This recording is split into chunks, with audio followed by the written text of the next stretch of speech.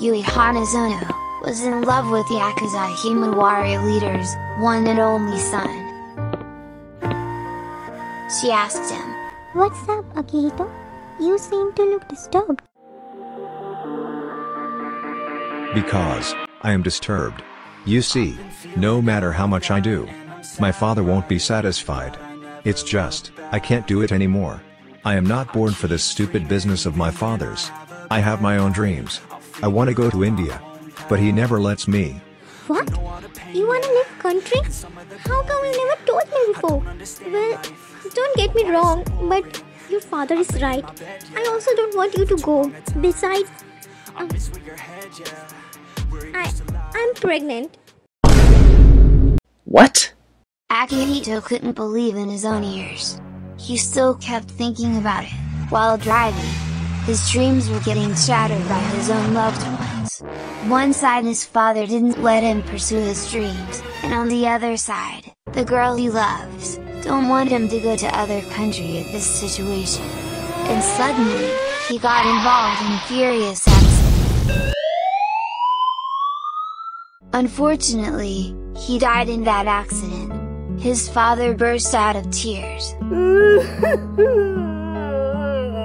Yui ran to hospital after hearing that her beloved died, and burst out of tears, saying, "No, how can you leave me like this?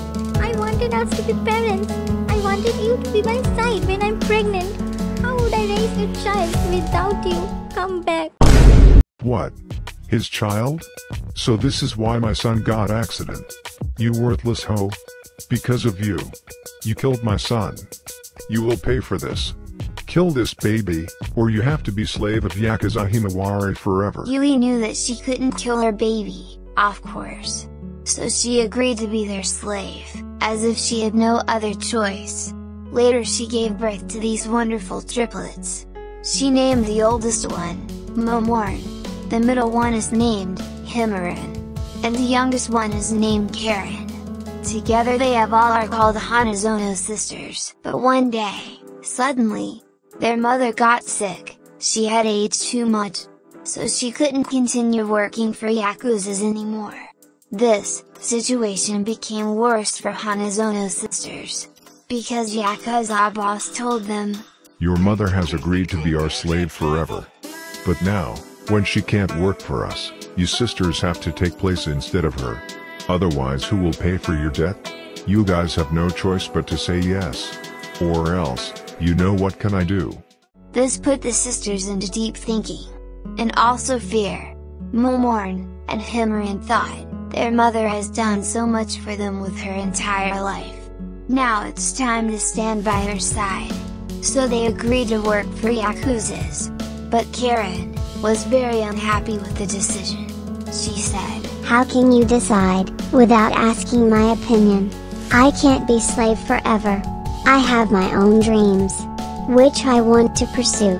I am sorry, but I won't be with you guys. Bye." This shocked the two sisters very much, but they couldn't stop Karen. So later, Karen started her own business of flowers, which she enjoyed doing.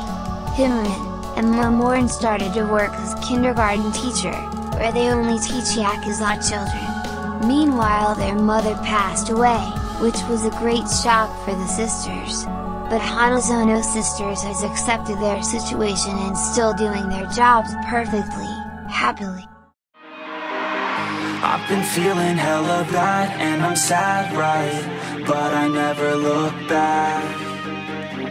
I keep dreaming even when I have a bad night. I'll figure out my own path. I know all the pain, yeah, and some of the glory. I don't understand life, or why it's so boring. I lay in my bed, yeah, for too long a time. I miss where your head, yeah, where it used to lie.